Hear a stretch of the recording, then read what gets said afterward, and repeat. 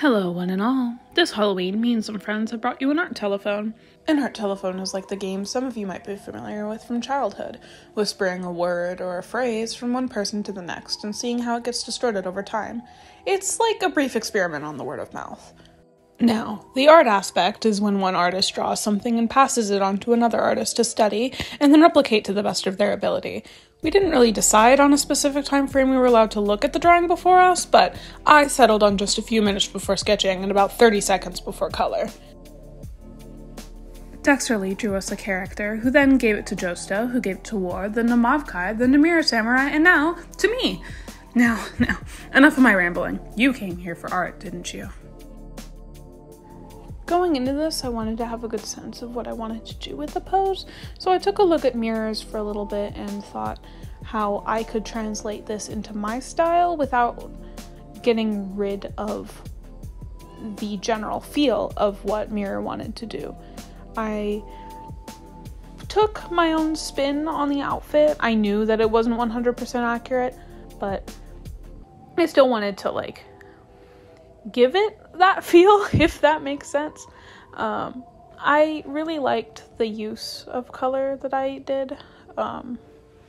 It's not that different from what Mirror did, but I do enjoy it nonetheless.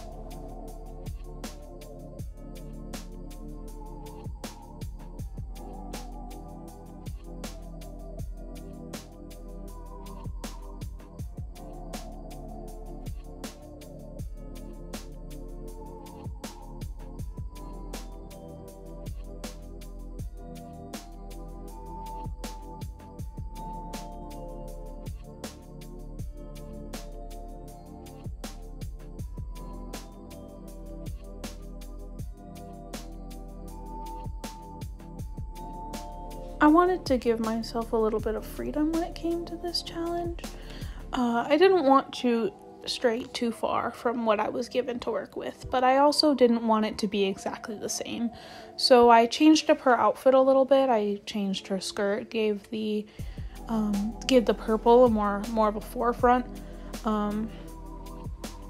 If you've noticed that I shaded in green here, I didn't want it. It's such a silly reason, but I didn't want to forget about how and where I shaded the things relating to it. I know it's kind of silly because it does look like it's supposed to be green glowy goo or whatever. That's a tongue twister, but I didn't really necessarily want it to be green. I wanted to keep that purple just because it probably had been there from the beginning. But I guess we'll find out when I look at the finals.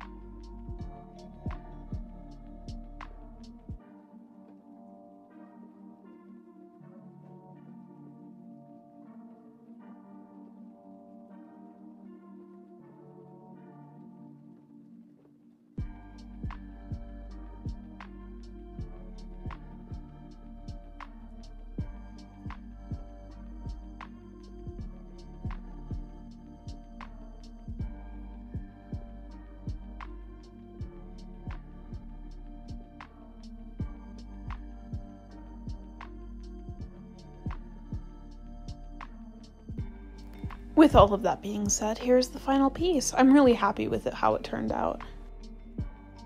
Thank you so much for watching my first video in 3 years. That's insane. I've been making videos for like 8 to 9 years at this point, and it's always been my dream to just explore that kind of content. I hope you stick around, and I'll see you all very soon.